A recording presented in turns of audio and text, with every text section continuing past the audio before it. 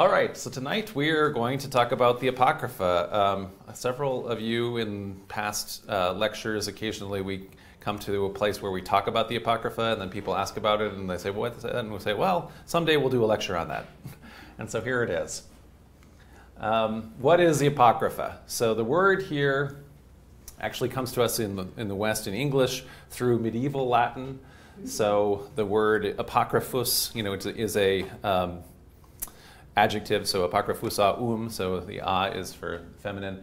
It means hidden, and that is coming directly from the Greek word apokryphos, which means obscure, and that is in turn related to a Greek verb that means to hide. So anyway, the idea that as people have taken it is there's this idea that this is a hidden book or hidden books, and that is always great for a title. If you can have a title of your book be Secrets of this or that, or the 9 Secrets of Successful People, or nine secrets to eternal life that they kept out of the Bible for some reason, whatever it is. The problem with the title is that the Apocrypha really have never actually been hidden. So there are a bunch of books of the Bible that are, let's say, lost books of the Bible, and we've done a couple of those before, and we'll do more again, where we do, let's say, lost books of either the Hebrew Bible or the Christian New Testament. These, nevertheless, have always been pretty available, including that even though they're not in the Protestant Bible in the proper canon, nevertheless, for example, in English, the King James scholars actually did go through it and translate them all into English, so they've been quite available, in the English-speaking world as long as printing has, so nobody's had to worry too much about where they were. All right, so what are the books? I was going to try to make icons to do this. There's too many of them to all fit as little icons on here. And I've just kind of made a little chart to kind of explain how these go in some of the basic canons. There's multiple canons, as we've seen in the past, in both in Judeo-Christianity. But I'm just going to have here different columns here for the Catholic canon, the Greek Orthodox canon, the Old Church Slavonic canon, which is like the Russian Orthodox Church, Protestant canons, and then Jewish canon. And so of these books, Tobit, Judith, additions to Esther, Wisdom of Solomon, the book called Ecclesiasticus as opposed to Ecclesiastes, sometimes also called Sirach, Baruch, the letter of Jeremiah, additions to the book of Daniel, 1st, 2nd Maccabees, 1st Esdras, confusingly sometimes called 3rd Esdras, sometimes also called 4th Esdras, the Prayer of Manasseh, Psalm 151, so one more psalm in case you didn't like the first one. I mean, in case you really liked the first 150 of them and you need another one, here's another one. 3rd Maccabees, more Maccabees. 2nd Esdras, some more Esdras, and 4th Maccabees. And so we can kind of see here then within the canons, none of them are in the Hebrew Bible or in the Jewish canon as put together by the rabbis. So these are all not in the canon of the proper canon of Hebrew scriptures. For the Catholics, all the way up here through this first set of them, and then I have these little stars here because they're in an appendix. So they're kind of still in the Bible, but then there's kind of without it being canonical or something like that. And that happens again for the Greeks who have a little appendix. The Russians don't have that, but they have more of the books than anybody. So only poor 4th Maccabees isn't making it into anybody's actual canon, although it is in an appendix. And then finally, the Protestants have the whole thing that they have, which is to say the same ones that the Catholics have at all in their appendix, right? So essentially, nobody has really necessarily gotten rid of them all, but they are not all canonized, although for some of the denominations they are canonical. Obviously, we've talked before, for example, with the Ethiopian Orthodox Church has almost all of this and then a bunch more books too. So there are also canons that are bigger than this, but I'm just pointing these out as kind of the main ones. So we know very well, from all of our different lectures that we've had on this and our studies that we have on this, that the Old Testament, that the Hebrew Bible, as it's called, is not simply something that somebody wrote from start to finish or composed from start to finish or was delivered directly by the hand of God out of a cloud at one moment. Rather, it was over the course of a very long period of time, multiple authors in different languages composed different texts, none of whom they largely ever imagined were going to be compiled together as one book of Scripture at all. But ultimately all did get published together, and so it is always all read in a way that none of its authors intended for it to be read, right? And in addition to the ones that made it in, there was a lot more of them that didn't make it in.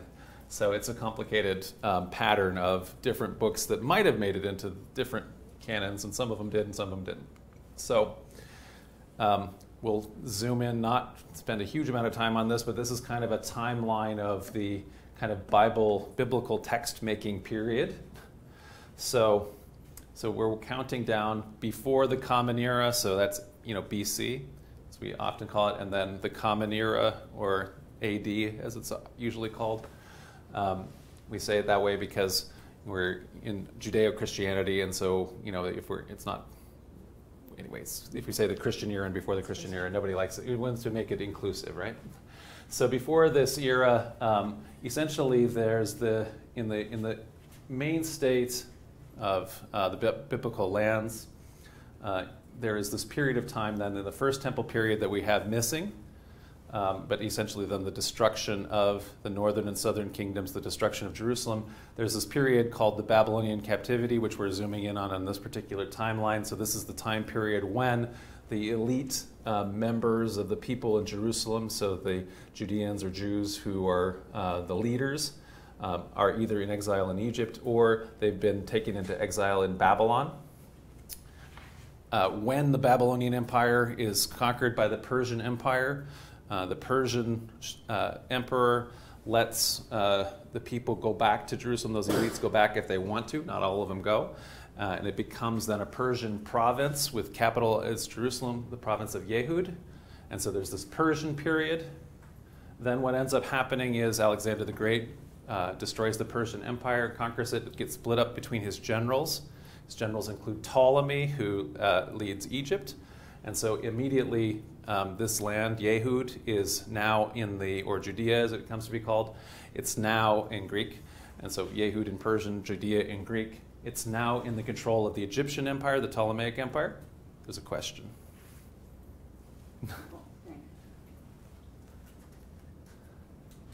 I heard on the radio a few years ago that Alexander the Great, this is probably a rumor, was poisoned by his right-hand man, his best friend, whom I forget what the name was. Do you know who it is? And was that guy given any jurisdiction over any of these communities? And so I have to, it's been a long time since I've done it. What I think is the case with Alexander is I think he's largely thought to have died of an illness. But on the other hand, when anybody dies young, there's accusations of poisoning. And so certainly all of his generals fight really quick. His family does get killed and isn't making it into a succession, so it doesn't go to his son or something like that in the minority. But I'm going to have to do a lecture on Alexander, and we'll research it and make sure we know. Well, I just wanted to know who his right-hand man is, the one he trusted the most, whatever the name, I just can't remember. But he had all his trust in this one guy. Okay. Yeah. Well. So it's not. Yeah. So his best friend was named. His right-hand man. Hephaestion, is it? Something like that. Hephaestion, and so Hephaestion had already died, and then he had generals, and so his generals include Antigonus, Seleucus, and Ptolemy. And so essentially what happens is, as soon as he dies, those guys all run in 4 different directions so that they can take over whatever they can. Ptolemy, being the smartest one, I think, ran to Egypt and became pharaoh. And so then Ptolemy, had created a dynasty that lasted to Cleopatra. So Cleopatra is the last of the Ptolemies. Anyway, so at first, that Ptolemaic Egypt, Greek Egypt, Hellenistic Egypt, controls Judea, this province of Jerusalem. Then they lose it to the Seleucids, who are the people that are ruling Syria. And then there is a revolt where there's this Hasmonean kingdom, which is sometimes called the Maccabees. There's the book of Maccabees. And that's where there's a brief independent Jewish kingdom. And then the Romans come in and take it over, and it's Roman until the Muslim conquest. So anyway, in this time period then, the major Bible, early Bible editing and composing of the earliest books of the Bible are all being compiled down here when the Babylonian captivity ends and when Ezra is starting to rebuild the temple. All of the things are kind of coming together at that point. But there continued to be texts written after the last of the Bible texts, or the last of the biblical period ends, and before, for Christians, New Testament period begins, right? And so, in fact, even, where is it on here? The book of Daniel is actually written all the way here, even though it pretends to be written here, and so it did make it in. Under the normal rules of the canon, that should have also been excluded, because essentially all the books that are in this intertestamentary period, they're kind of keeping out. But it doesn't mean that there stopped being prophets. It doesn't mean that there stopped being writers of Bible-like books. In fact, it accelerated a lot, and there's way more. And so what there did start to be is more doorkeepers to keep them all out, and that's what ends up happening. Okay, so one of the things when we're looking at kind of these texts is we kind of remember that there's always a tension when you are in a place where Judea is, in Palestine. It's a zone that is essentially a smallish zone that's on the frontier between two larger imperial zones, the imperial zones of Iraq, Mesopotamia, and of Egypt, which are always going to be the bigger powers on either side of you that try to fight over it. And so as a result of that, there is always kind of essentially they're also influencing you culturally. And so when that destruction happened, we had exile groups that went both places. So we always think of the Babylonian captivity, but lots and lots of other Judeans fled into Egypt, including the prophet Jeremiah. And even in Egypt, they built a temple. And so there is a temple of Israelite worship in Egypt then, even though technically, according to the law, you're not supposed to build any temples other than in Jerusalem. Then later, when we have that second temple period, when the Judeans go back and rebuild the Jerusalem temple, and they compile the Bible, they're doing all this Bible editing and everything like that, there is a bunch of Egyptian and later Hellenistic ideas that are coming into the second temple period, but there's also Persian and Mesopotamian ideas happening, right? So in the first part of that period then, That's big. yeah, the Persian Empire. So the first great world empire, of which, again, it's usually, people don't start to think about this, but that entire period from Ezra, that second temple period, Jerusalem and Yehud are really just a little province around Jerusalem that are a province of the Persian Empire. And so Ezra is an official of the Persian Empire. And so it's still, in other words, there's a lot of Persian influence that's happening in this time period. And indeed, the book of Ezra calls Cyrus a Messiah. So because he has done this thing, because he's been essentially acted as a anointed king and brought the people back and helped rebuild the temple, he is a Messiah. So there's a sense of that. So during this time period, if we're going to show these kind of different things, the Persian ideas are really winning out because of all of that influence of that empire. And so there's a large diaspora community, so in other words, an exile community. So from the time period, from the destruction of Jerusalem on, there are generally as many probably Judeans and Jews who are observant outside of the land of Judea as there are inside it. And so there are a lot of them in Egypt. And although that continues to be the case, the return of the Babylonian exiles to Jerusalem and the others at the orders of the Persian emperor and the rebuilding of the new temple in the Persian province of Yehud meant that Babylonian and Persian influences are more dominant at the beginning of this period, the Second Temple period. Okay, then we mentioned Alexander, right? So Alexander the Great upends the whole situation, and the resulting successor empires. So we mentioned the Seleucids here in Syria, but originally also in Iraq and Persia, the Ptolemies in Egypt, and then the other guys who have much less space, but anyway, back in Greece and in the heartland of Macedonia and things like that. So in this case, when that happened, obviously it reversed itself again, because now Hellenistic influences are very dominant all over the region. Alexander founds this great city of Alexandria.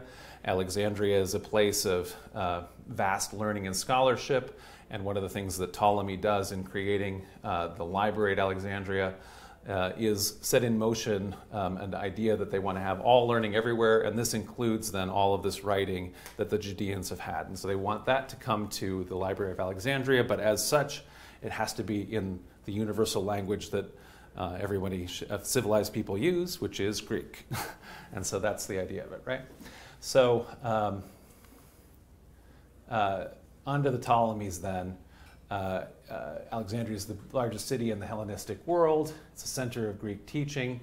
The Judean community in Alexandria becomes the largest Judean community in the world. So there's a vast Jewish community in this big city, cosmopolitan city of Alexandria. And then these Alexandrian Jews create what's called the Septuagint translation of the Hebrew Bible around the 3rd century BCE. And so this is really important because before this, all these little books are just little books. So they are not all in a collection. There's no such thing as a canon.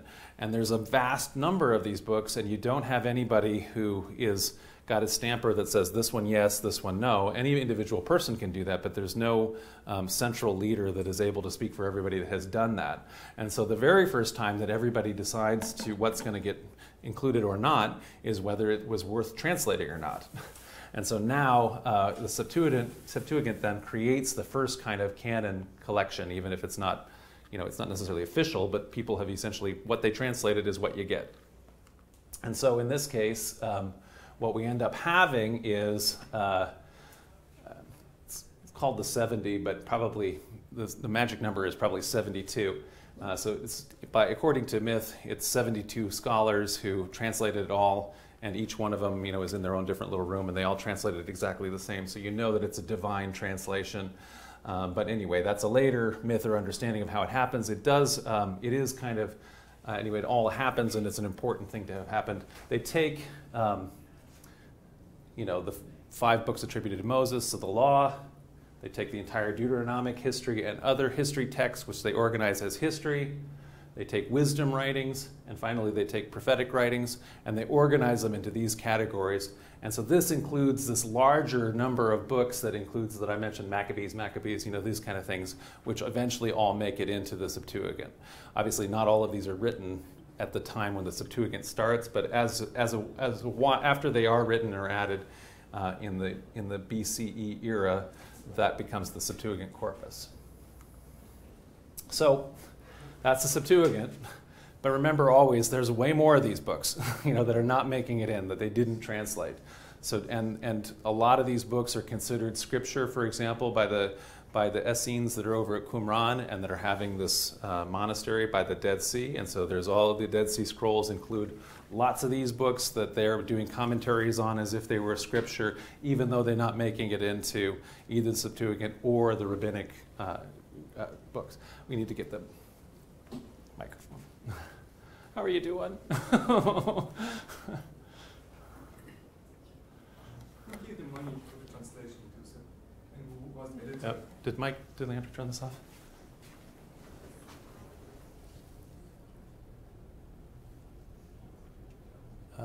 I don't know which. Try again. Nope. No. Try again. Yeah. Who was the editor? Who was the head of the translation? Who gave the money for all the translation? So according to that legend that I talked about, it's in fact I think the very first Ptolemy. So Ptolemy Soter is supposedly, as he's trying to assemble all of the books of all learning in all the world, he determined that this is also worth doing, and so that he put the money up.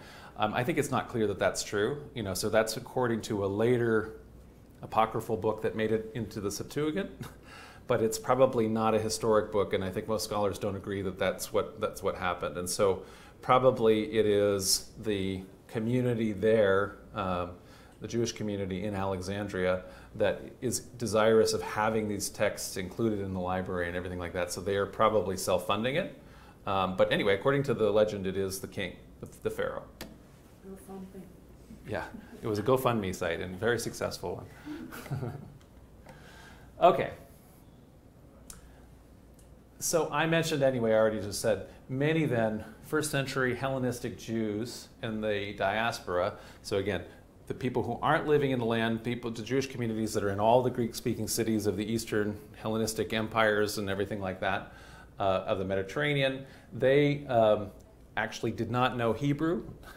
and actually even in the land of Judea, they're almost all now speaking Aramaic, which is a related language, but anyway is the language that is being spoken as the lingua franca of the Persian Empire. So it's the language of Syria and some of Iraq.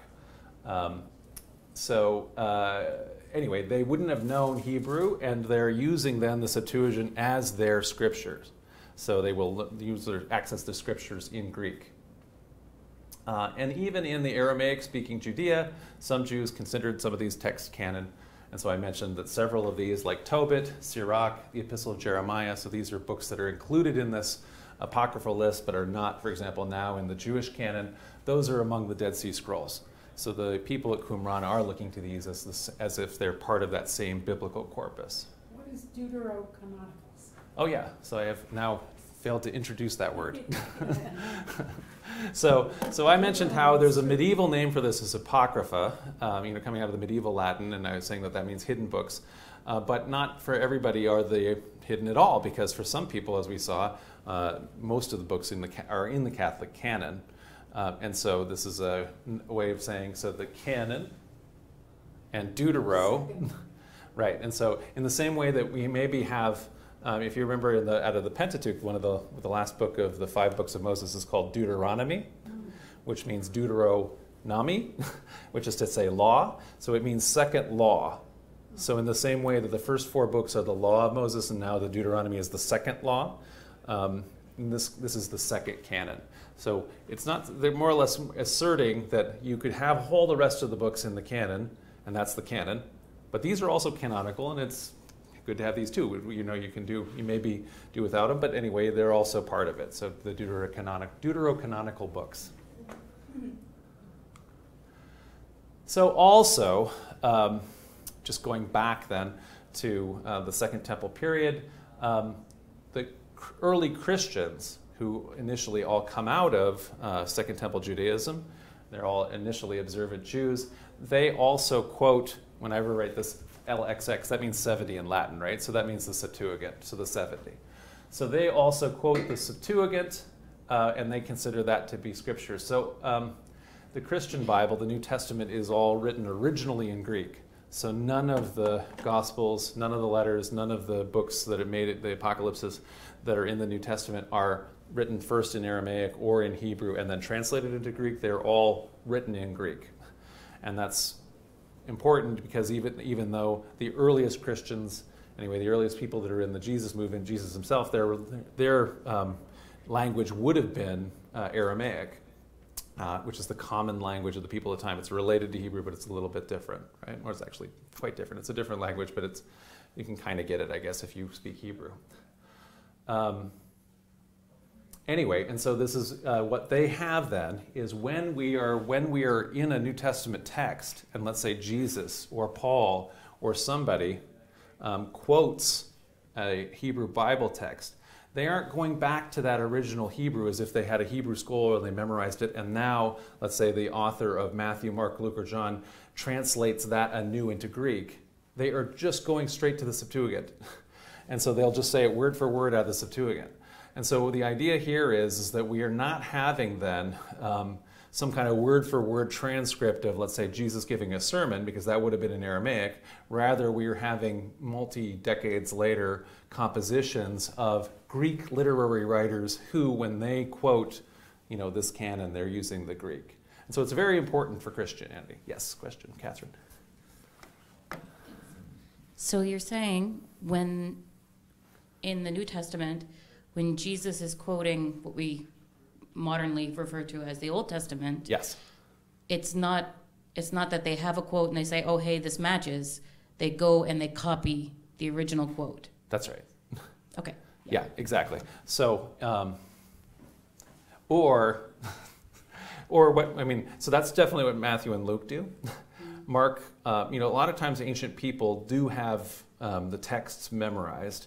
And so we don't have this at all because everything is very available to us. We can Google everything and look at it. So very little is memorized of a thing. But in antiquity, people had many fewer texts, and people really memorized text a lot. And so because you only had access to a few of them, and so Mark, who doesn't know the text very well. And so Mark will often quote the Old Testament from the Septuagint, but get it wrong. So that also happens.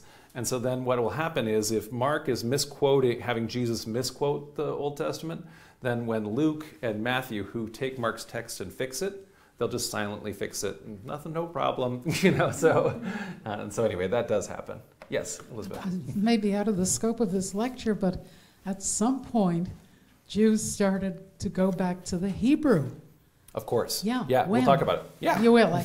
Yeah, I'm sorry. So we're just making the point here that for the Christian community or the Jewish community that becomes Christian, they are really over on the Greek side of that tension that we talked about. So in other words, we talked about how there's a kind of a Aramaic or Babylonian tension on the one side and a Greek and Egyptian side. The Christians really are over in Egypt land, in terms of this side of the scale.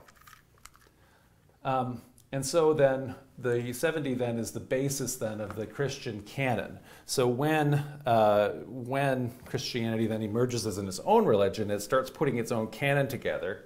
They take the Septuagint, again, that's what this means here, that original Jewish version of the text. If you end up being the Greek Orthodox Church, you just get to keep it. You don't have to translate anything. So now that becomes the canon, and in fact, to this day, the Greek Orthodox Church just considers this to be preferable to any new translation from the Hebrew, because this is what the canon is.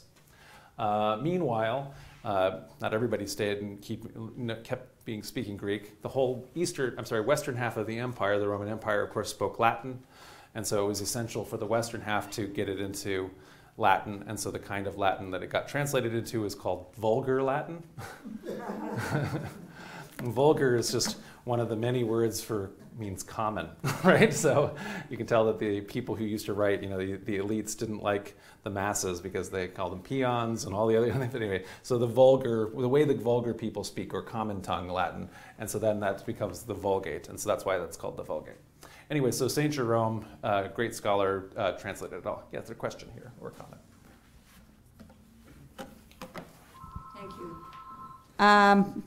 The fact that Jerome said that some books were not originally Hebrew, that's right. Were there quite a few, or very limited? Or if they were just limited, which ones would they have been? You were anticipating where we're going. Oh. Exactly. So Jerome points out in doing that, like you say, you're getting to where we're going. We'll tell you which ones they are. So Jerome points out that just a few of these books don't have Hebrew originals. And so he puts that as an important note as he's translating to Latin, because he says, or at least he claims, that he went back to the Hebrew to make the translation into the Vulgate. Not everybody believes him, because a lot of people don't think Jerome's Hebrew is that good. And he does seem to follow the Septuagint a lot, but at least he's able to tell where there is no Hebrew original to go back to. And so ultimately then, because of that, some of them he puts them into these appendices, and some of them don't make it in to the Latin ones. We saw there's a little bit of difference between the Catholic canon essentially and the Orthodox canon, and this is why that happens. So we'll get to exactly which ones those are. But in the meantime, we're going to do Elizabeth's question first, which is, so what happened in terms of Rabbinic Judaism? So Rabbinic Judaism ultimately decides that this whole Greek thing has ended in a disaster, because look what happened, Christians. This is not what anybody wanted, right? So everybody who continued to be non-Messianic Jews, in other words, who continued to not Jesus Messiah Jews, they all have kind of decided that these guys really took this the wrong way. They've injected all this Greek stuff into the religion, and so there was a real desire to purge all this kind of Greek stuff away. And so actually to stop studying, say, even Greek-speaking Jewish authors, so these authors from Alexandria like Philo and Josephus that are preserved only in the Christian tradition, even though they're entirely Jewish philosophers and writers. They are not preserved in the Jewish tradition because, again, they are seemed as a jumping off point for this terrible, disastrous heresy that happens with Christianity from the Jewish perspective. So when they reassemble their canon, the rabbis eliminate most of the texts written in the later temple period, and I mentioned an exception is Daniel because they don't realize that it was written as late as it was.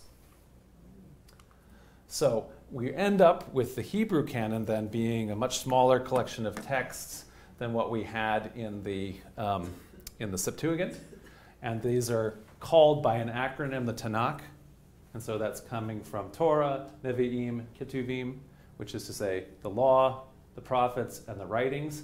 And this is why then the Hebrew Bible in the Jewish canon is in a different order than all the Christian canons, because the Christian canons are in that earlier Septuagint order, but now they're grouped in a new way by the rabbis here. So we have Torah, the 5 books attributed to Moses, and then the prophets lumped together, but including things like all the minor prophets are one book. So that's including everybody like Jonah and everybody, that's all in one book, right? And kings, in other words, the earlier ones, Kings, Samuel, Judges, and Judges are counted as prophets. And then the additional writings includes those wisdom writings that made it in, as well as things like Psalms, the biggest one of the writings. So just to kind of bring it to then, where we're getting it to in the West, the Protestants then decided to reject the deuterocanonical books. So at the time of the Reformation, Protestants are emphasizing translating the Bible into their own vernacular languages now. So Latin has ceased to be the universal tongue as far as everybody's concerned in the West. Now people are speaking Shakespearean English or that equivalent of that in French, and German and all that sort of thing, and so and Dutch. And so the Protestants then want to translate the Bible into those languages so that every person can have access to it directly and not have to have it mediated through the priests who are the ones that know Latin. When they do that then, they also get the bright idea that they want to go back and go to the original Hebrew rather than translating from Hebrew to Greek to Latin to English. They think, well, that's going to make for a bad kind of telephone game of getting the actual content right. So instead they want to go back to the Hebrew. And when they do that, then they also notice that a bunch of these books aren't written originally in Hebrew. Unfortunately for the King James scholars, one of the things that they end up doing is, especially in the Greek, so especially in the New Testament, they go back to an original Greek instead of translating from the Latin to English, but they get a bad Greek copy. And so therefore that's one of the reasons why the King James Bible is, while beautiful, less accurate in terms of a translation. It's not because they aren't good translators, it's because the text that they had that they're translating from is not as good. So now we've subsequently created the discipline of literary criticism. We've subsequently gathered all manuscripts of the Bible from everywhere, and so now we know what the most original version of the original text is. You could have a very bad copy of a multiply with all kinds of insertions and errors, that's in Hebrew to translate from, and that's not going to give you a good translation. You want to get the earliest and most correct Hebrew before you translate it into English, right? So that's what's happened in the newer translations. Okay. So what we end up with then is we're just kind of, a big picture on all this. We were talking here about then in ancient Israel, even in the First Temple period, there are factions within the court that are being drawn and who want to make alliances either the one direction with the big power of Egypt or the other direction, the big power of Babylon. And then when we're getting to the how the Bible is influenced and things like that, that ends up with these two splits. The sort of Greek and Egyptian West split, the Aramaic and Babylonian East split. And this ends up being the Catholic and Orthodox canon, and this is the Protestant and Jewish canon. So again, this is just another way to show that same thing. So we have kind of a weird divide in terms of if you have the Apocrypha or you don't, and or you do or don't. And so again, Protestants are with the Jews on this one, and Orthodox and Catholics are together on this. And so, just a reminder. So to your point, which are the ones that don't make it in, and don't have the originals? It's a special, well, we'll go through individual ones, but it's essentially, these are the ones that have notes about them. So what's so bad about Psalm 151 that nobody took? I know. Psalm 151, neither the Catholics or the Protestants took that. What was the problem with that? Well, so again, it's late, and it's not attested in any of the earliest versions of the Psalms. So it's definitely an additional poem that someone has written later. They've written it as though David wrote it. It's not really written by David, but it got attached onto the end of the Psalms. And so for people that most of the Psalms that are attributed to David are not written by David, or possibly any of them. But they would be in his style?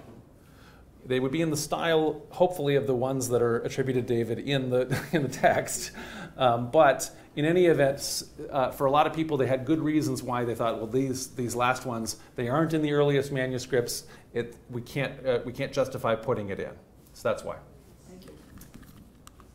Okay. So now we're going to look at some of these. We can't, because of the timing and because of what, how much of Apocrypha it turns out there is. I can only, I'm going to highlight a few of these, and unfortunately one of them is not going to be the Psalm. But I'm going to bring out, I think, about 5 of these and give you a sense of what these books are, because I think that they're actually a lot of very interesting books, and we don't hear about them as much anymore as they did in the past, maybe. So Tobit is one of them. So this is an adventure story about a guy named Tobit, and especially his son Tobias, or Tobiah, in Hebrew, Tobias in Greek. It's set in the 8th century BCE, so way back in the First Temple period, but it's composed in the 2nd and 3rd century BCE, so in the heart of that Second Temple period. It's composed either in Aramaic or in Hebrew. A lot of people think Aramaic, but then there is some Hebrew fragments of it among the Dead Sea Scrolls. So the Dead Sea Scroll community had copies or fragments of Tobit, and they have Hebrew and Aramaic versions, and so it's possible, though, a lot of times what ends up happening is that people translate things into Hebrew. And so even sometimes where there's a Greek original, they'll sometimes translate it into Hebrew, and so it is a little bit of a puzzle for linguists. They have to kind of say that this really betrays like a Hebrew origin, and it has all these Hebrewisms in the Greek. But the problem with that is that also what can happen is, because the whole Septuagint is translated from Hebrew largely, and so therefore has Hebrewisms in it, if you're trying to imitate that style, you also do that. So it becomes a big trick for linguists to figure it out. But so they try to puzzle it out, and that's why we don't always know the answer. So the author is unknown, but it's clearly a Jewish author that is somewhere in the diaspora. So it's somebody who is really concerned about and is aware of people who are living in the exile communities all around, whether it's in Mesopotamia, whether it's in Egypt, it's not clear. But anyways, the author is in one of these places, not living in the land, because he's really concerned about the diaspora people. So they actually inspired lots of artwork in the Renaissance. So this is actually the only canonical source for the characters of Raphael, the archangel, and so people like the painter Raphael, who are named for that archangel, that character appears only in Tobit in terms of that canon that we have. And also Asmodeus the demon, or Asmodeus, if you ever have heard of Asmodeus. I don't know, you might not have. Okay, well, so this is where he comes from Tobit. So let's look at the plot of this story. So Tobit is a righteous Israelite. I think he's from the tribe of Naphtali, so one of the northern tribes. And he is living in the diaspora in Nineveh. So if you may remember the lost 10 tribes, the northern tribes are carted off to Assyria, the same way that the tribes of Judah and Benjamin are carted off to Babylon. And so essentially this is set, again, this is not actually about this time, but it's set in that time of the northern people. And while he's there, he just suffers loss after loss after loss. So he loses all his property. He's very righteous. He does everything righteous. He doesn't deserve all these things that happen to him. And finally, as he's having one last struggle, he's making his way back to his home in Nineveh. He has to sleep out he's sleeping out without a tent or anything like that. Birds droppings land in his eyes, and that blinds him. And so he really gets to the point where he has been this long-suffering guy like Job, but unlike Job, who everybody tells to curse God and die, and he just perseveres. Tobit's like prays to God that he can just be allowed to die, so he's done. And so one of the things that happens in the whole course of this is it gives us all kinds of insights into the customs and how Jews in the diaspora are trying to be observing their religion when they aren't around the temple in Jerusalem and they don't have access to that. And so it's very interesting for that, as there's all kinds of little details that pop up in this book. So meanwhile, after we leave Tobit behind, we flash to a completely interlaced scene way off in Media, which is to say the precursor of Persia, the part of the Persian Empire, but before the Persian Empire. In Media, there's a young woman named Sarah. She's, of course, gorgeous, as they always are, and also super righteous. And she is also an Israelite in the diaspora. She's lamenting because she keeps getting married. So she keeps finding, of course, she's beautiful. Everybody wants to marry her. But after she marries a young man, it goes back to the bedchamber, and they're going to have their honeymoon night or wedding night. And then the demon Asmodeus comes and just kills the guy dead. And this has now happened 7 times. so at the very same moment that Tobit is praying to die, to God to let him die, Sarah here is having the very same prayer. She wants to just die already because she, what's the use of being the most beautiful, righteous Israelite girl in the universe if every time you try to marry one of these cute guys or rich guys or whatever, Asmodeus just kills them, So anyway. And then the other thing that's happened is that everyone's accusing her of being a black widow, right? So she's the one who's obviously killing all these boys. And so that's, anyway, her fate. Okay. So meanwhile, Tobit remembers, wait a second, I'm broke and blind and have all this thing happen to me, but I remember that I had this friend that I lent all this money to, or not lent, but anyway, had put all this money in trust with, and so I want to off in Media, and so I'm going to send my son to go get all the money, and we'll be able to recover some of our losses and put our life together. And so he sends Tobias off to collect a debt. Tobias on the way encounters the angel Raphael. So this is where Raphael comes into the picture. Raphael has been sent by God, but he's in disguise. The two become traveling companions, and they bring along Tobias's dog. And this is the only appearance that a positive dog makes in the Bible, in the Hebrew Bible. Normally, and so this is also showing that maybe they have a different sense about this in the diaspora at this time in the Second Temple period, but essentially dogs aren't portrayed as clean animals, or Moses doesn't have a faithful dog, right? But anyway, Tobias and Tobit have a dog. So anyway, they go to the river Tigris, and while they're by the banks, a magic fish jumps out, and Raphael has Tobias catch the fish real quick. Then with the fish in hand, they arrive in Media. Tobias meets Sarah, who turns out is his kinswoman. And by the way, one of the problems that they point out about people in diaspora Judaism is how do you marry somebody who is within the bloodlines? In other words, how do we not marry foreign women or whatever, which is what the Bible demands. And so this is a thing that Tobit has told his son as he's going off on this journey. He's afraid that he's going to meet attractive foreign women, and this kind of thing. But fortunately, he marries a kinswoman who he can marry, although there is a problem with marrying her, as we might remember. So she's number 8. But fortunately, he's got the magic fish, right? And so we'd already been told when he got the magic fish, the fish has internal organs that have 3 properties: liver, and gall. The heart and liver can be used to dispel demons, and the gall is useful for, guess what? Curing blindness. Curing blindness. So anyway, so it's a very important magic fish. So he uses the heart and the liver, he burns them and causes an odor, and so Asmodeus instantly flees to the further portions of Egypt, and that's the end of him. Meanwhile then, Tobias and Sarah get the debt, and they all make their way back to Nineveh to beat Tobit. Is the dog in the picture there? Yes. Yeah, there he is. So yeah, there's a lot of, the dog makes it into a lot of these paintings. I think it's the only biblical dog. So, okay. Returning home with the money and the fiancé, Tobias meets the blind father, and as the angel had instructed him, he uses then the gall from the magic fish, rubs it on his father's eyes, takes off the cataracts essentially, and cures his blindness. And so then they marry. Tobit blesses God. He lives happily ever after, and he and his wife die and are able to be buried with honor and everything. That's as much as he could have ever wanted. So it is essentially the Job story, but with a big happy ending, for Tobit.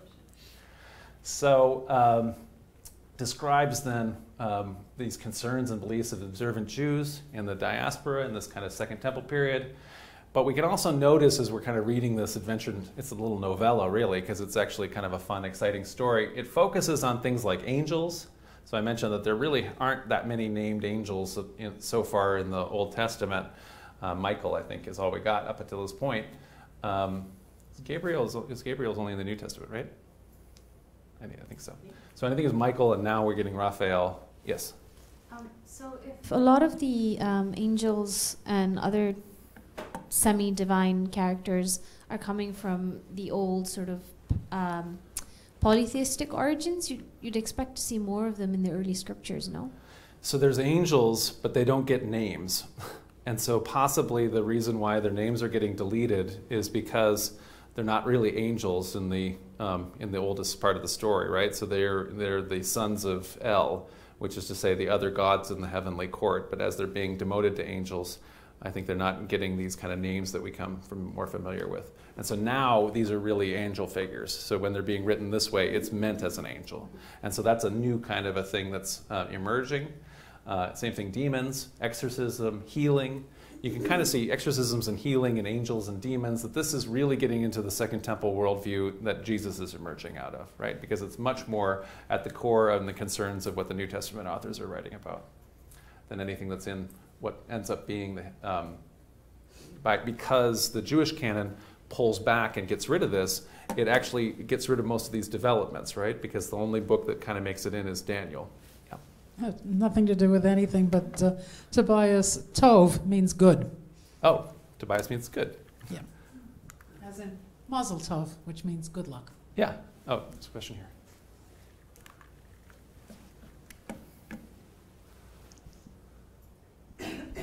Okay, so how did he escape the death curse with the fish? It saved him? Oh, yeah. So the fish had magic properties.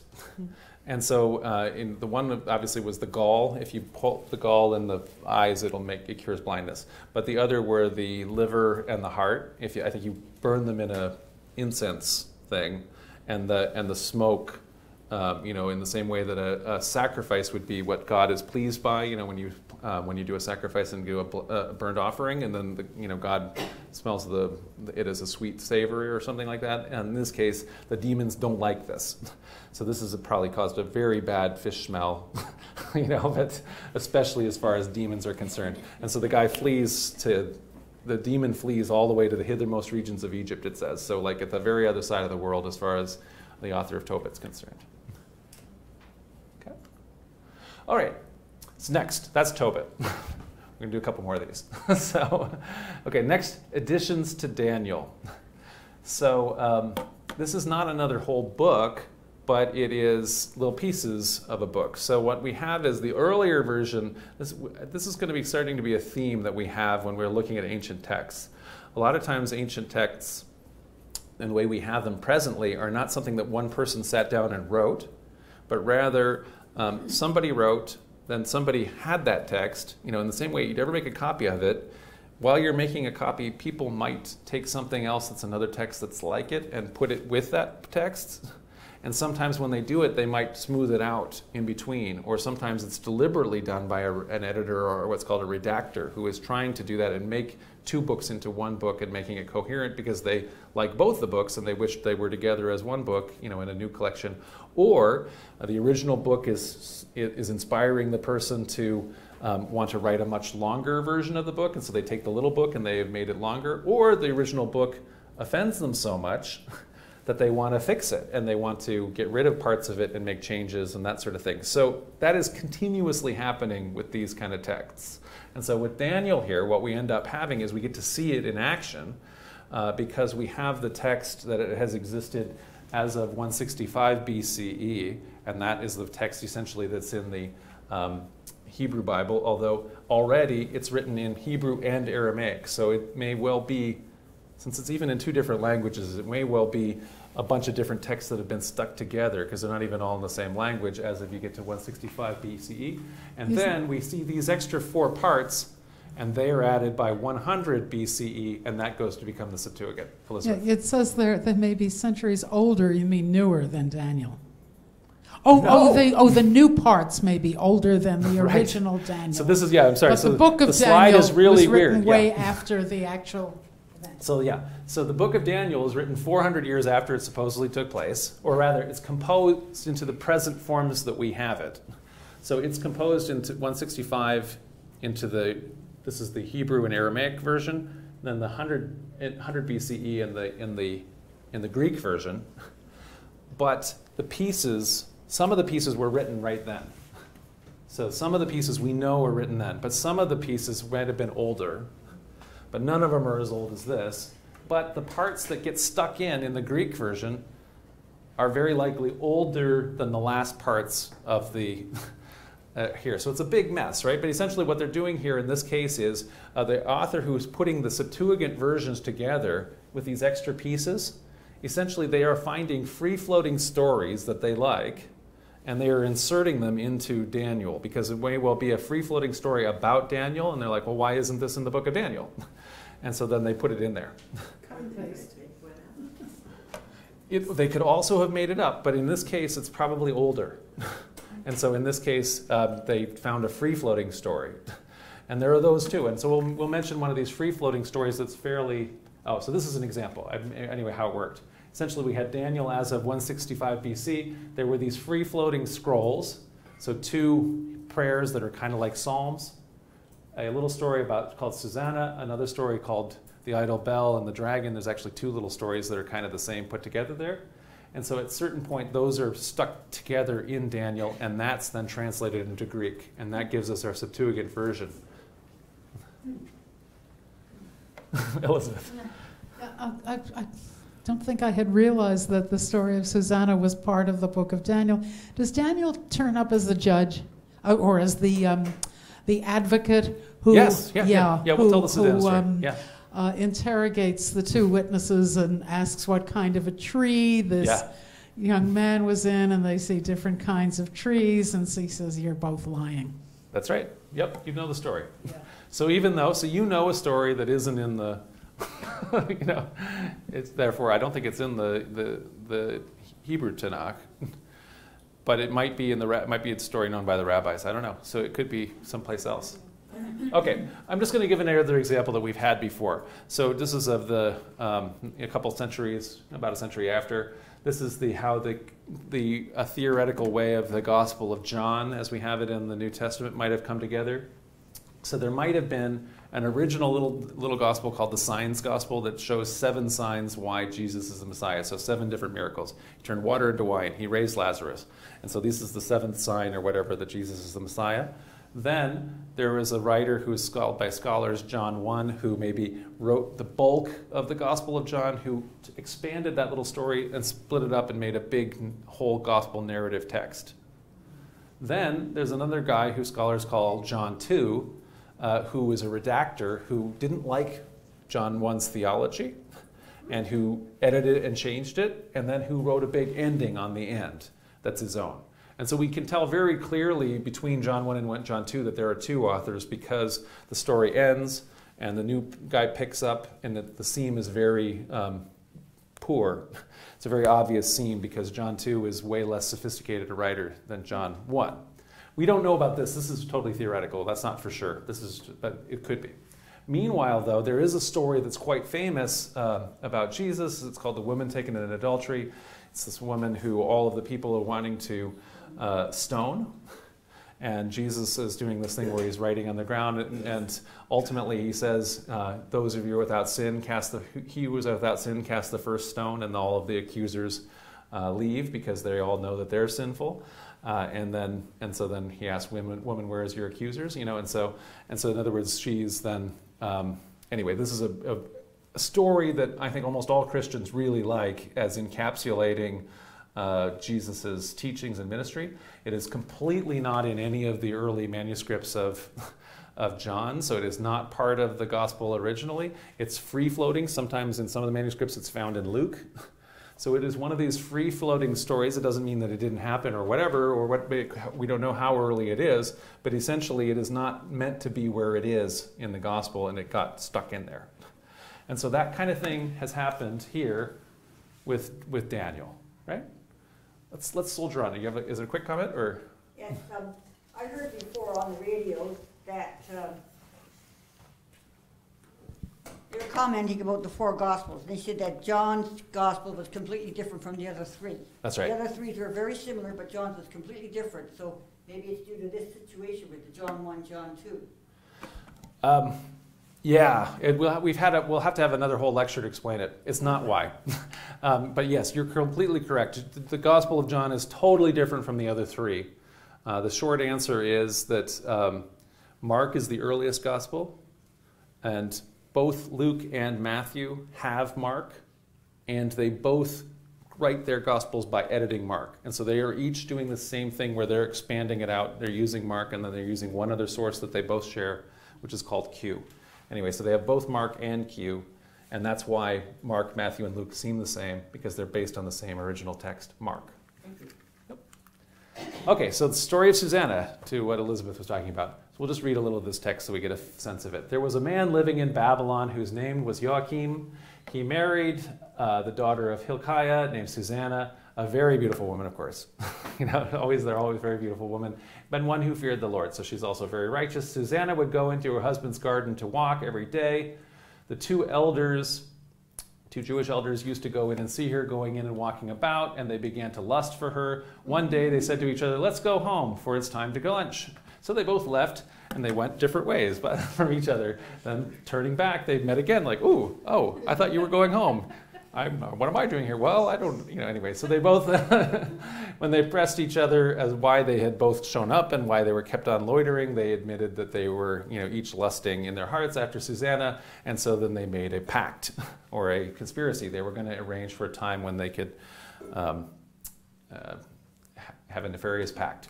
So once, while they were watching and waiting for an opportune day, Susanna, went in as before with only 2 maids and wished to bathe in the garden, for it was a hot day.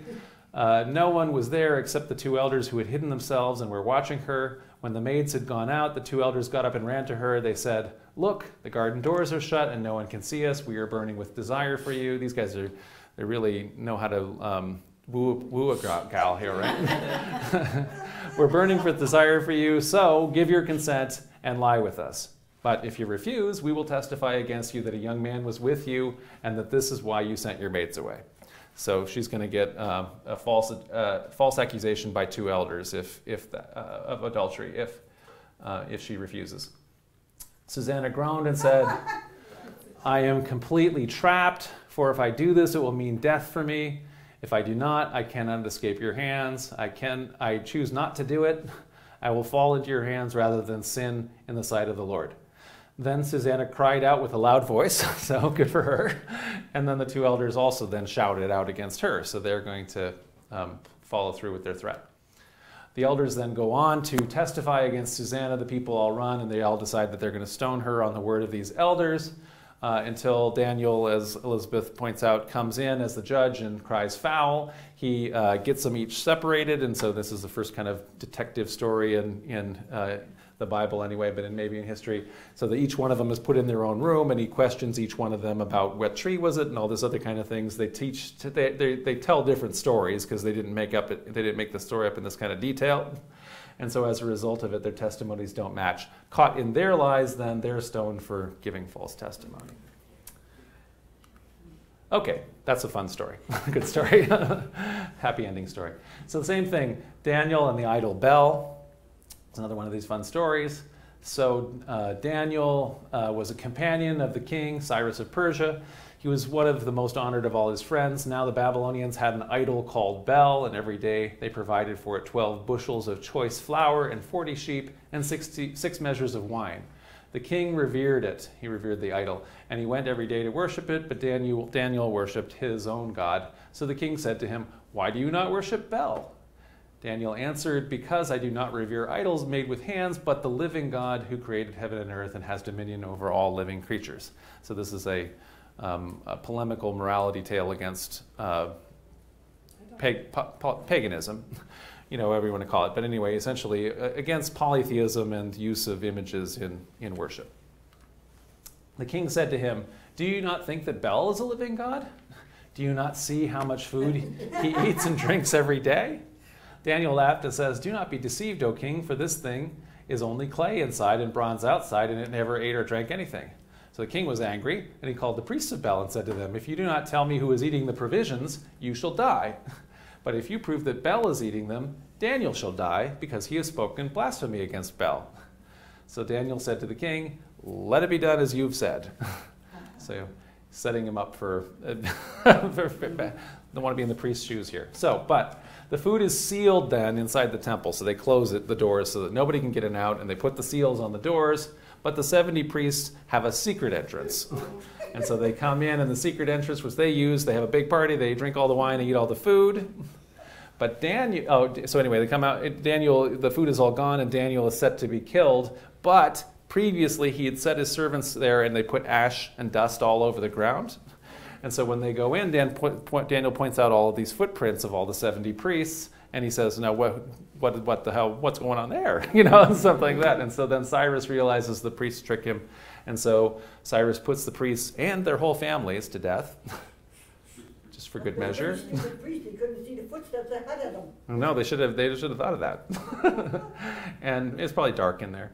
So anyway, then Daniel then is given control of the idol in the temple, which he then promptly destroys.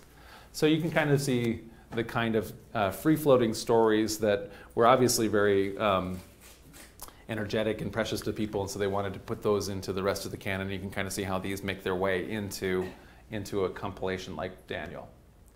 Okay, so now we'll go to Maccabees. We'll look at a different kind of story. This one is one that is meant as more of a history. Its setting is in the 2nd century BCE and is composed a little bit after that. So it's actually not pseudonymous or pretending to be what it's not, the way some of the previous ones have been. And rather, it's giving us pretty much insight into this particular time period. And so even though it's not scripture, for example, Judaism, it's very important for Jewish historians who are reconstructing what happened at this time. So the author is unknown, but probably in Judea itself.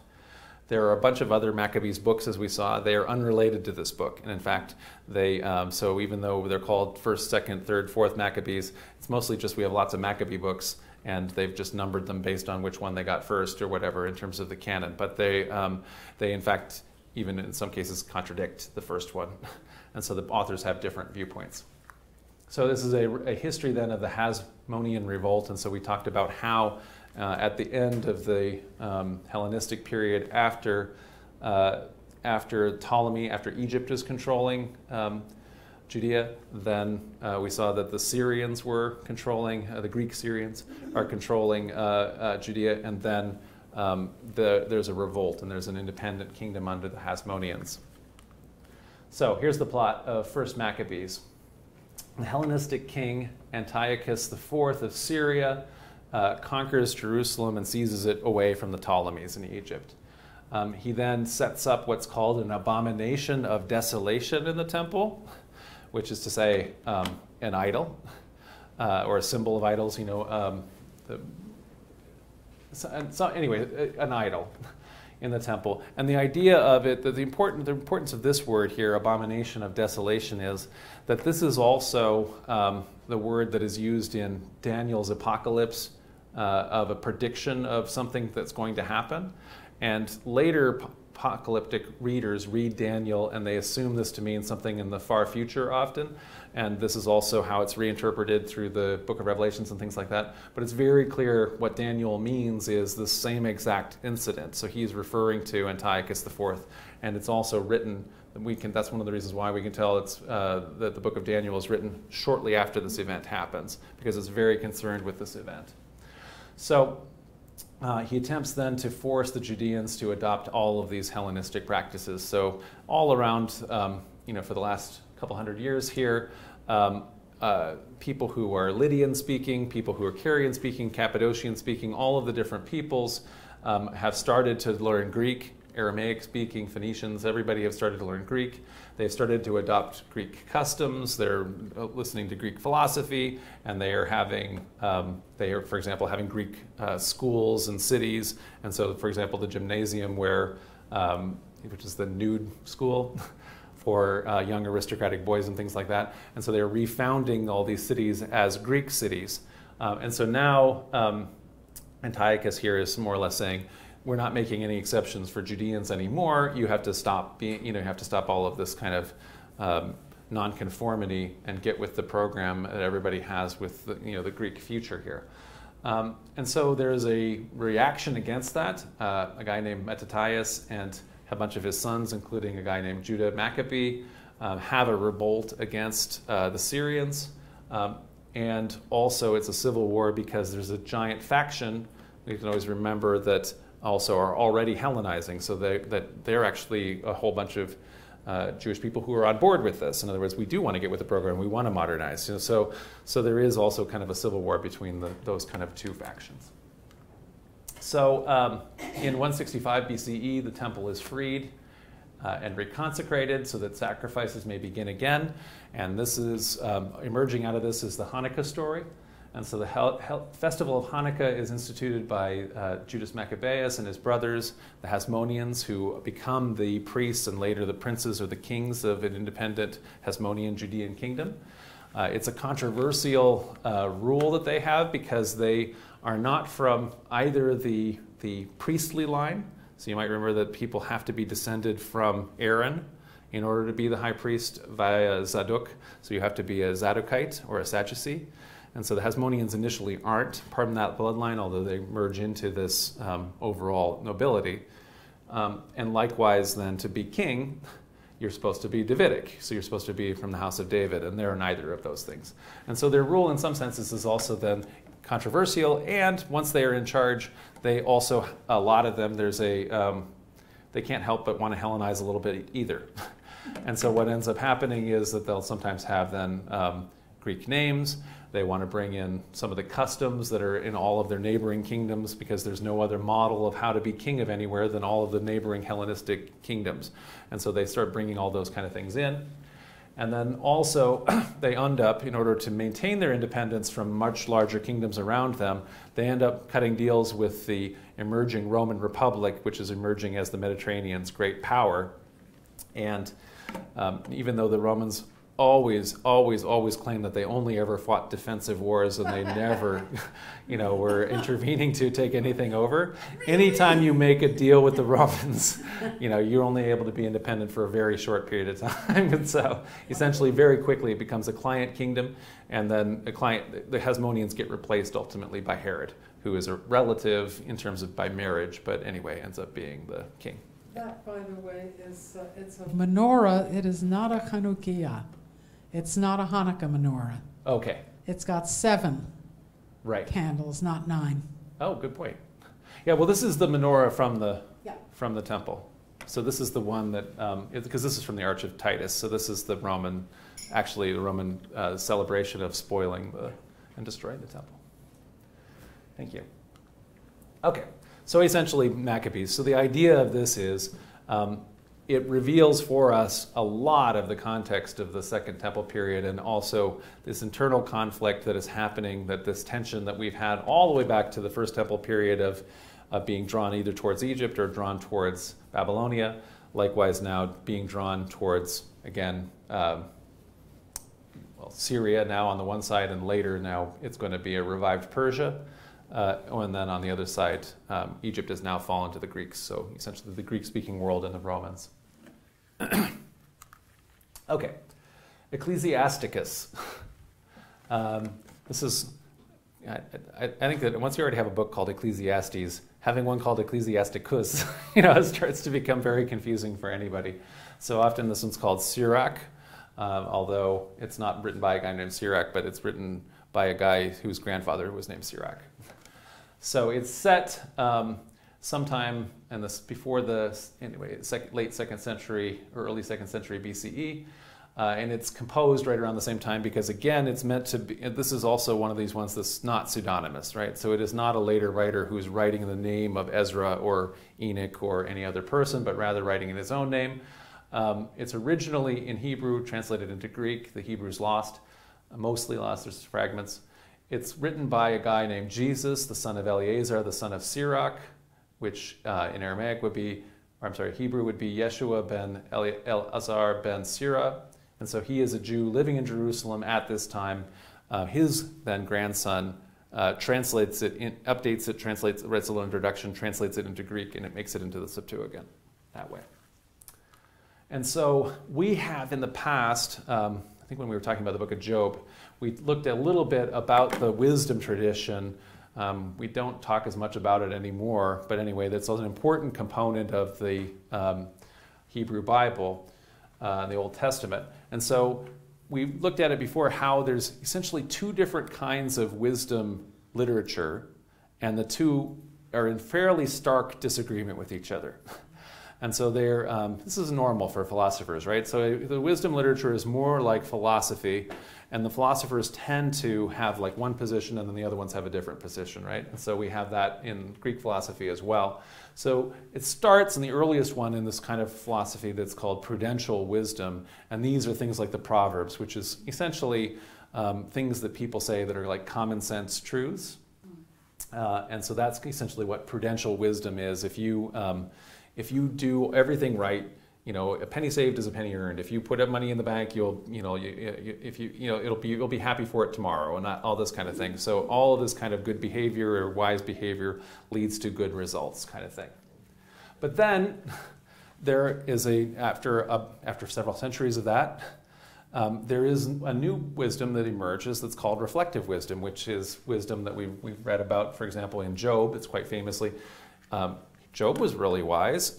Job was really righteous. He did all these righteous things, and he was totally innocent according to the book, and yet he gets punished and has all the most horrible things that happen to you that could possibly happen to you. And so the reflective wisdom asks, well, why is that be? That's kind of not what you said in Proverbs. That's kind of the opposite of what you said would happen in Proverbs. And yet we find this kind of thing happening all the time, where we see, wow, there's a really wicked guy who maybe he's a billionaire, and he maybe then wins stuff like elections, and I don't know. And you wonder, why would that keep happening? That doesn't make any sense. If Proverbs tells us anything, that person is thrown into the pit, supposedly. Anyway, so the reflective wisdom of Job and then Ecclesiastes then are arguing then that this is not what we see happening. But gets pretty harsh. So Ecclesiastes at a certain point is kind of even wondering, and makes the argument several times, that the only thing that a person can have then is to take pleasure in their life, their work, to eat and to drink and to be prosperous around them, because at some point or other we're all going to die, and everything else that you do is totally vanity and vain, and we can't even tell if a human spirit goes to heaven and a dog's goes into Sheol, or if no one's goes anywhere because there's no spirits and there's no afterlife. So Ecclesiastes gets pretty bleak. And the reflective wisdom tradition is sort of, people want to push back on that too, and so they would rather have no, do good, and good things will result. And so there ends up being then in the Apocrypha books like Sirach, Ecclesiasticus, and Wisdom of Solomon that are written later, that are essentially pulling back to the prudential kind of wisdom, updating it for the Hellenistic time periods here, and countering then the reflective wisdom. And so, for example, Proverbs, if we go back to this first one, in terms of this kind of prudential wisdom, these are kind of promises that we get in Proverbs, so concerning wisdom. The fear of the Lord is the beginning of knowledge. Fools despise wisdom. This is wisdom speaking. My child, do not forget my teaching, but let your heart keep my commandments, for long life and abundant welfare they will give you. So if you are following the precepts of wisdom, if you were following the Proverbs, you'll have abundant welfare and long life. Blessed are those who find wisdom. Long life is in her right hand, and in her left hand are riches and honor. So wisdom holds those two things for you if you follow all the kind of proverb teachings. So that's what the kind of the results of Proverbs. But as we've seen then from the reflective wisdom of Ecclesiastes and Job, we have things. Ecclesiastes says, I've seen it all, from the righteous perishing in their righteousness to the wicked growing old in their wickedness. So if that keeps happening, Proverbs and wisdom, prudential wisdom is wrong as far as Ecclesiastes wisdom is concerned. Likewise in Job, Job says, it is all one, therefore I say, God destroys both the blameless and the wicked. When disaster brings sudden death, he mocks the calamity of the innocent. So it's a very harsh statement coming from the Hebrew Bible, about God. And so actually a lot of people, therefore, wanted to soften that and to push back against that. And in fact, they rewrote Job about 20 times to try to soften that. So one of the ways then is Sirach here. He writes then, wisdom was first of all created things. She built an everlasting home among the mortals. with their descendants, she will keep faith. So again, holy wisdom here personified. If you are following all these wise precepts, wisdom is going to keep faith with you. There is a very neat theory that I read in an article by Randall McGraw-Helms, who's one of my favorite New Testament scholars, who argues that Jesus of Q, so the sayings gospel, the gospel that Luke and Matthew both used to construct their gospels, was familiar with the prudential wisdom of Sirach here. The guy Sirach is named Jesus ben Sirach, and he teaches in direct opposition. So the two Jesuses are against each other in terms of this. The Jesus of Nazareth, that he argues, is clearly aware of this text, because there's a dozen places where he takes the same text and turns it upside down.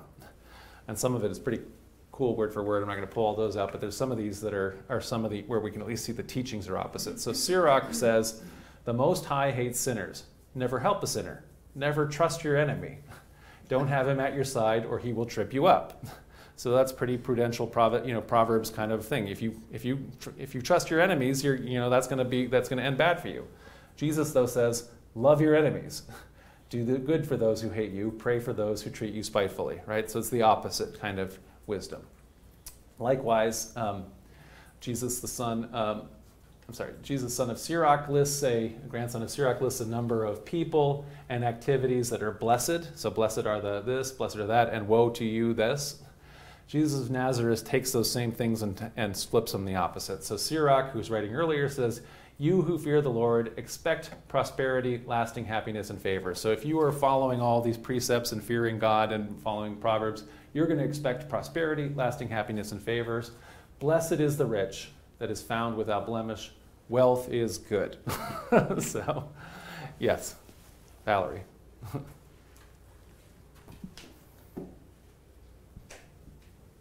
got a lot of Christians who follow Sirach. Yes.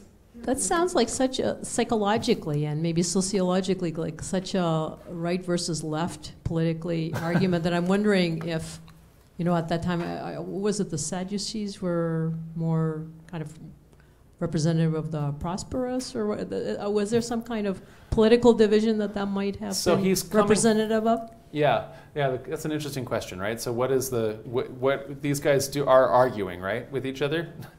So Sirach here is coming out of he calls himself a scribe, so he's coming out of the scribal class, and so that would mean that he would be more likely aligned with where a Pharisee is at than a Sadducee. Sadducees tend to, the Sadducees, who are the real super elite priests, they tend to not care about all of this babbly writing stuff, and they more or less say, we care only about the Torah, and everything else that's not in it, you guys can argue about all you want, because what the Torah says is that that the only people that can do sacrifice is the most important thing, the temple is the most important thing, the only people that can do sacrifice are the Sadducees. And all this other stuff is just nonsense. We don't believe in resurrections. We don't believe in all this kind of things. What's important is, the temple, and who's supposed to conduct it. So the Sadducees are kind of fixed on that, I think. So anyway, yes. So probably coming out of this Pharisee tradition, although not all the Pharisees would agree with Sirach. He is quoted by the rabbis. I think he's not making it, as I mentioned, into the Jewish canon, and so. Jesus also sets himself up in the Gospels anyway as an opponent of the Pharisees on a bunch of different things. So he's against scribes in general. And he clearly has one of these different alternatives anyway of the wisdom tradition. He talks about wisdom in the Gospels too. But what I would kind of argue is that there's already a back and forth in this wisdom tradition, and that Jesus is probably fitting just in this green side as opposed to the purple side of these two things within the broader tradition. So he might just be considered his own scribe or Pharisee himself, part of this wisdom tradition, but on the other side. So we already had those. Wealth is good. So Jesus' side of that, besides blessed are the rich, blessed are you who are poor, for yours is the kingdom of God. Woe to you who are rich, for you have received your consolation. So those are from the Jesus side of that. And again, Jesus, the son of Sirach here, says that, quote, a devout man lends to his neighbors, but if the guy who he borrowed from, if he cannot repay, he has defrauded the other of his money and gratuitously made an enemy of him. He will pay him back in curses and insults. And so Jesus writes or says, if you lend only where you expect to be repaid, what credit is that to you? Even sinners lend to each other to be repaid in full. So essentially, for Jesus of Nazareth, Sirach's devout man is only a sinner, right? And so this is probably a deliberate reversal of all of these things. So anyway, I think it's just interesting that this text, while it doesn't make it into and most of the canons, may well have been, and known and influential to early Christians, and maybe something that they're reacting against even. Always things don't necessarily come out of the ether. Almost every time you have a text and you think, oh, that's really original, it may well be that they're writing the opposite of something that they're reacting against, Okay, so we're just going to do one more of these because we're really it's running long here. So the second book of Esdras, which is actually also sometimes called fourth Esdras. And so the problem here is that Esdras is the Greek for Ezra, and there's already a book of Ezra in the Protestant Old Testament, and in fact the book of Ezra and Nehemiah are first and second Ezra in the Septuagint, and so then this becomes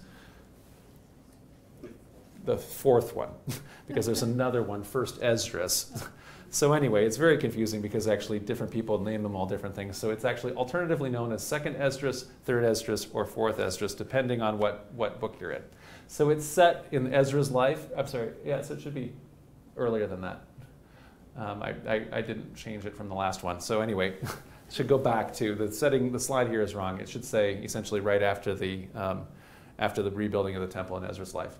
It's composed, though, of three separate texts that are composed in the 1st through 3rd centuries of the Common Era. So now we're actually on the other side of the meridian here. And so these are much more recent, and I'm pointing these out to show that this kind of activity does not actually end.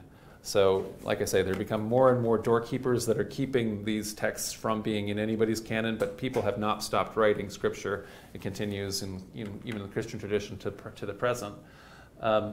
And so, anyway, these are written in initially, the earliest one is written in, the earliest text is written originally in Hebrew, was translated into Greek. The later two may have actually, one of them may have even been composed in Latin, of all things, and then translated into Greek. But in any event, it's now only had in Greek. The author are unknown. The early one is a Jewish author, and then the other two are Christian author editors.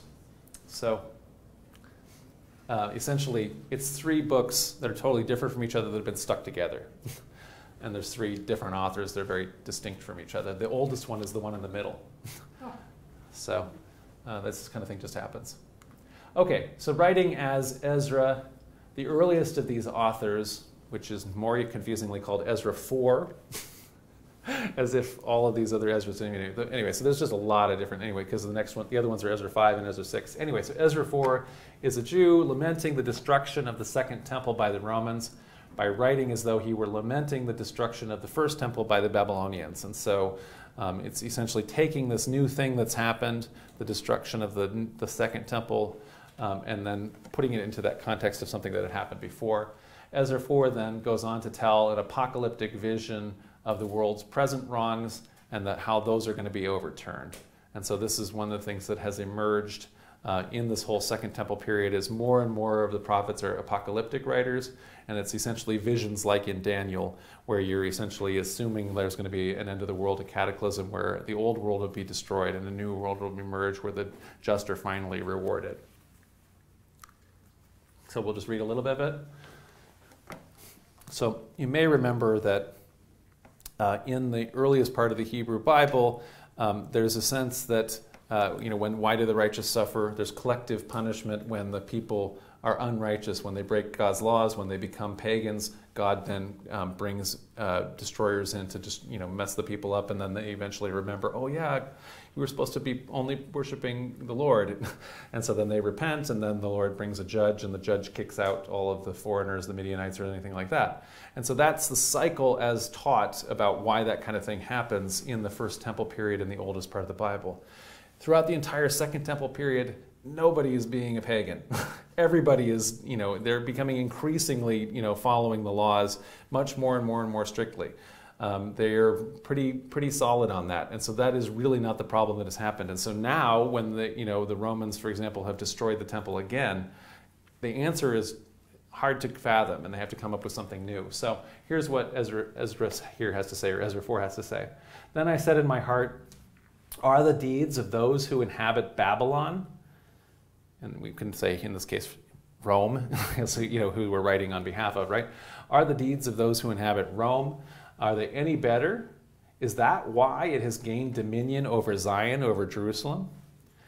And my heart failed me, because I have seen how you, God, endure those who sin and have spared those who act wickedly, have destroyed your people and protected your enemies, and have not shown to anyone how your way may be comprehended. Are the deeds of Babylon better than those of Zion? Or has another nation known you besides Israel? Of what tribes have so believed the covenants as these tribes of Jacob? We are really doing it. We're doing everything we can. What are these Romans doing? Yet Israel's reward has not appeared, and their labor has borne no fruit. For I have traveled widely among the nations, so among all the Gentiles, and I have seen that they abound in wealth. They're doing really good, though they are unmindful of your commandments. They're not doing anything they're supposed to, and they're getting rewarded. Now therefore weigh in balance, and a balance our iniquities and those of the inhabitants of the world, and it will be found which way the scales will incline. When have the inhabitants of the earth not sinned in your sight, or what nation has kept your commandments so well? So, if we were to believe, this thing that the wicked are going to get punished and the righteous are going to get rewarded, that clearly hasn't happened as of 70 AD. And so from this present calamity, this then, this particular Ezra has a literary vision with the archangel Uriel, and so this adds our fourth archangel, so Michael, Gabriel, Raphael, and Uriel. And the archangel Uriel essentially shows an apocalyptic vision of how, in the end times, the wicked will ultimately be punished and scourged and all kinds of things, and the righteous will be rewarded. And so it's a new idea now that reward is not going to happen in this life, because we're seeing that it's not happening. So just to sum up, it's a big, long, lot of detail and things like that, and I hope it's been enjoyable.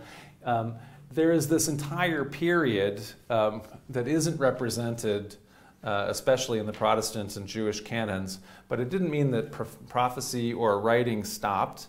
And when we actually then look at these texts that have come down to us, it's interesting because they do give us a stronger picture of how Christianity emerged, the kinds of immediate context, the kinds of things that early Christians were thinking about, and also how Rabbinic Judaism emerged, the things that the rabbis are immediately dealing with, like the destruction of the temple.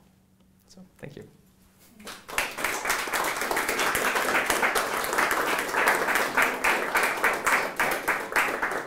Yeah, question? Thank you.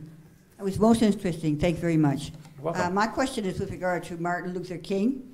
Were there any of the books that were left out that he believed in or didn't believe in, or what was his thoughts on these books, some that were in the Catholic... Martin Luther or Martin Luther King Jr.? No, Martin Luther, pardon me. Martin Luther, okay, good. Because I don't know as much about Martin Luther King Jr., what he maybe thought about each individual book, but I can tell you about Martin Luther. So Martin Luther was definitely on the board with getting rid of the Apocrypha. And yeah, so he didn't like the Apocrypha. He felt that this was he had all kinds of different ways where he had decided that essentially the Roman Church had introduced errors into the true early Christianity that he wanted to purge away. So anything that was like Christian tradition, that was seen as being paganizing tendencies and things like that. And so these texts he thought we can just go ahead and get rid of. And he actually had a bunch of more texts that he wanted to get rid of too, but it was, people didn't agree. So anyway, he wanted to lose some more. So he did because on the board there, it said the Protestants had a certain number of the... But just in the appendix. So they all got ripped out of the main books and put into the appendix. And so they're on there as an appendix because they're translated, because Anglicans never, so that, when we're talking about the English-speaking world as opposed to the German world, Anglicans always tried to steer this kind of mushy middle path, right, where they didn't want to get rid of bishops, and they didn't want to get rid of all the liturgy and the robes and all the fun stuff like that, but then they did get rid of some of the statues and this kind of thing. And but they put all those books and they put them in the appendix. So we didn't throw them away, but we still printed them, and so that kind of thing. Thank you very much. You're welcome. Thank you.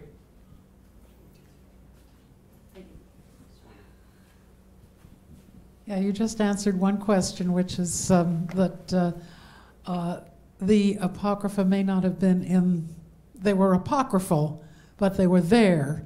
And so they were accessible to German Christians because there's a bit from the Wisdom, I think, and there's a bit from Ecclesiasticus that is part of the Brahms Requiem. Oh, yeah. It's very influential, continuing to be influential in Renaissance and Reformation art. So there is all of these. I didn't have any problem finding pictures from these books in terms of paintings, and also we wouldn't have trouble finding it in music. There's an opera on Susanna, American. Yeah. There's an opera by Verdi called Stephalio about a Christian minister who is called upon to forgive his unfaithful wife. I can't remember how it ends. And the other thing that comes to mind is when we say something is apocryphal, it usually means, there's this story about somebody. Right, yeah. It may or may not be true, but it's a good story and it speaks to the essence of the person it's about.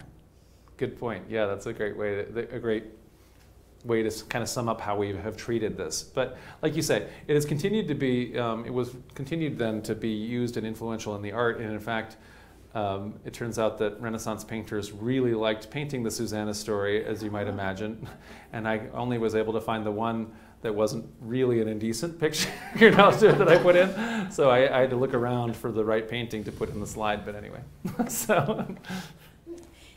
Yeah. In the others, she was naked.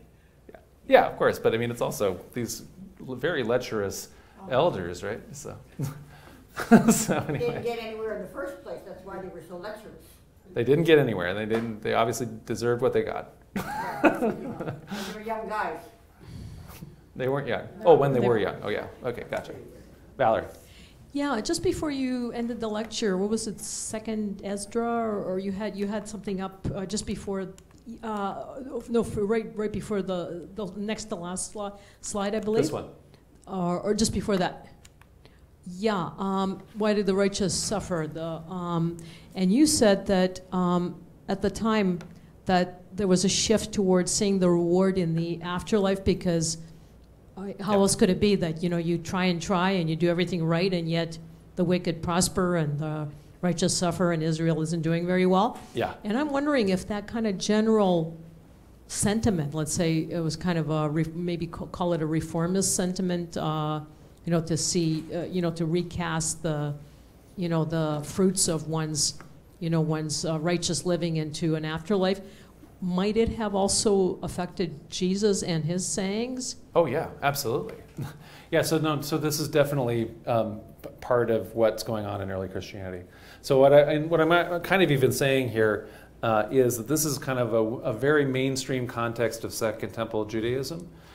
It ultimately is something that the Christians then go with, and so because all of these Second Temple texts end up staying with Christianity until the Protestants, purged them out, purged sort of. Yeah, because I was thinking that first and foremost, Jesus was a Jew, and he would have thought, as a Jew did at the time, of the Roman occupation and how dispiriting it was. And so I can see, again, psychologically, the shift to seeing the reward in the afterlife, and then of course becomes so important in Christianity.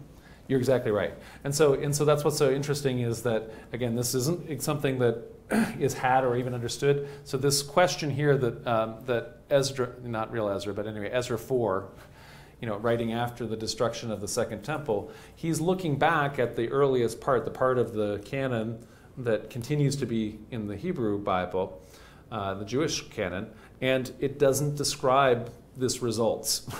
And so the results should be that Israel should have prospered and prospered and prospered, and all of the wicked should have been punished, or something like that.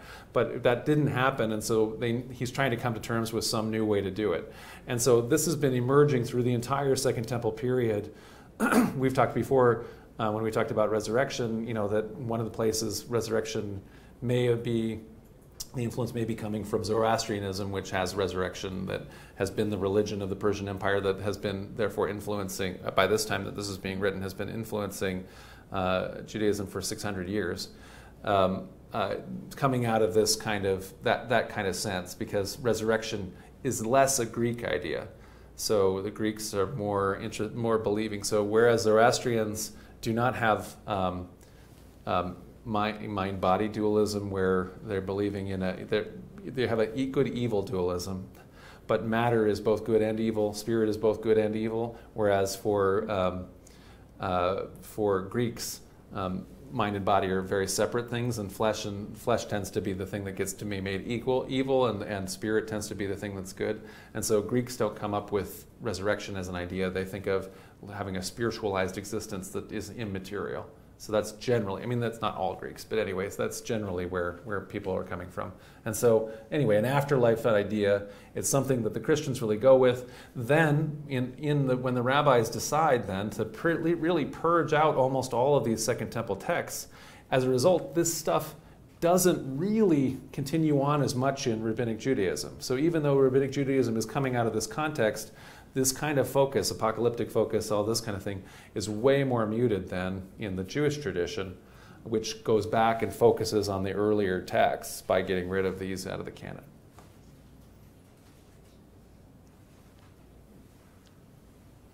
All makes sense, huh? So, okay. Well, very good. We thank everybody for joining us online, and we remind you that our offerings in terms of online offerings that we have, we can do more programming based on your generous contributions. You can always go to our website, centerplace, spelled the Canadian way.ca. Or the wrong way, too. Or the wrong way. And your donations are very appreciated, and they're tax deductible in the U.S. and Canada. Thanks so much.